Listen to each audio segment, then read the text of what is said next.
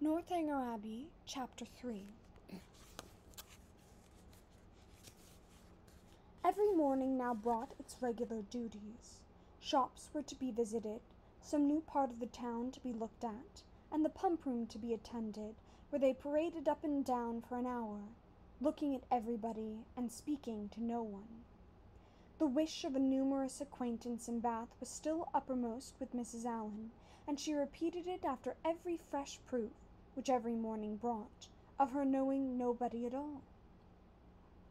They made their appearance in the lower rooms, and here fortune was more favorable to our heroine.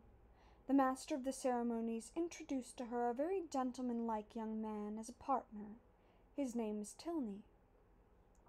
He seemed to be about 4 or 25, was rather tall, had a pleasing countenance, a very intelligent and lively eye, and, if not quite handsome, was very near it.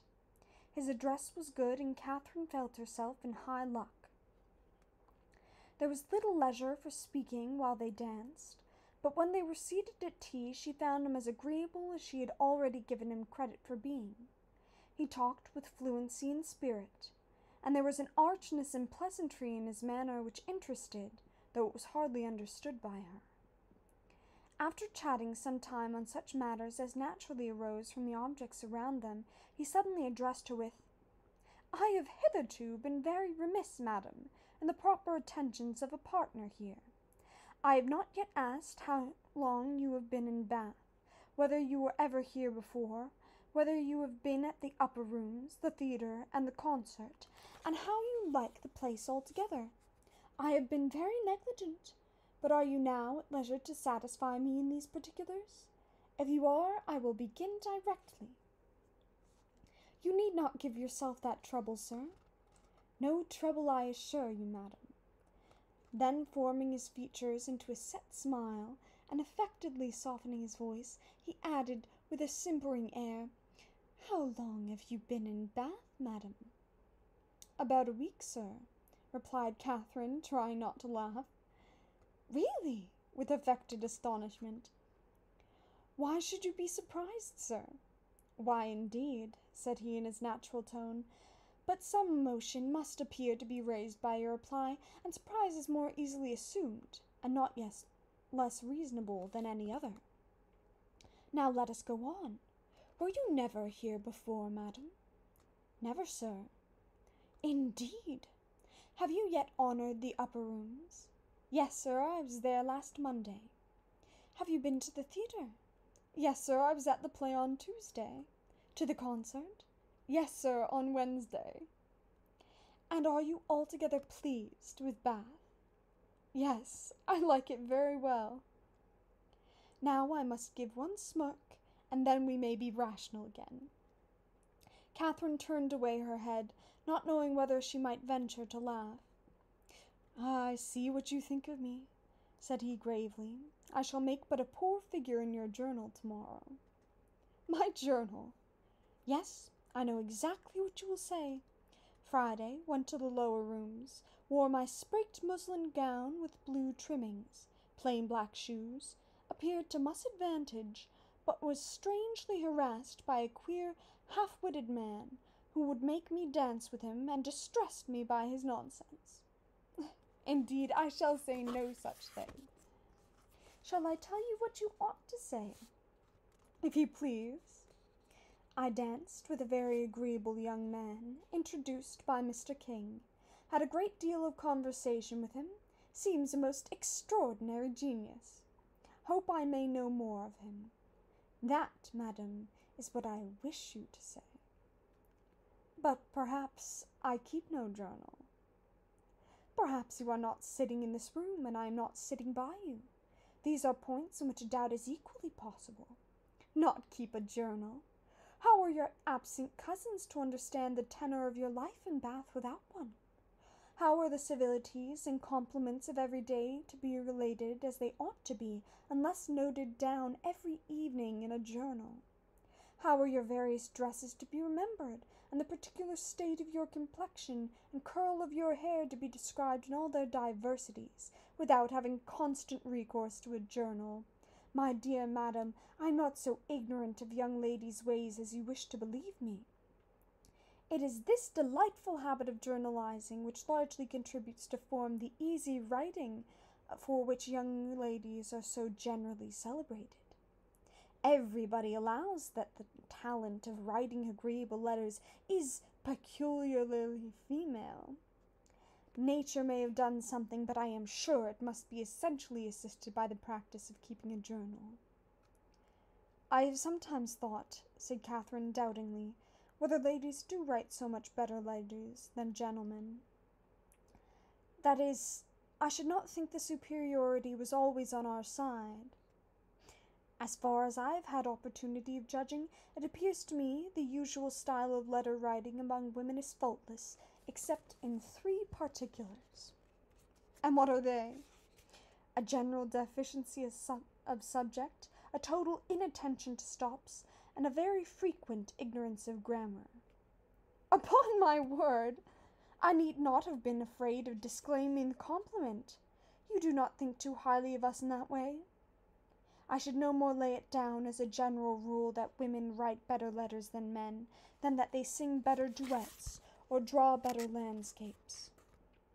In every power of which taste is the foundation, excellence is pretty fairly divided between the sexes.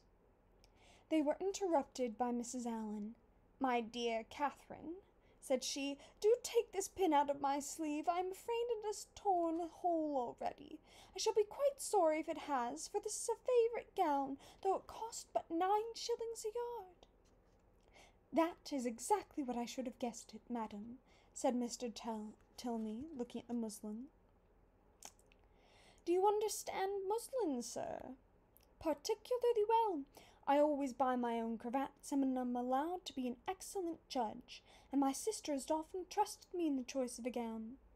I bought one for her the other day, and it was pronounced to be a prodigious bargain by every lady who saw it.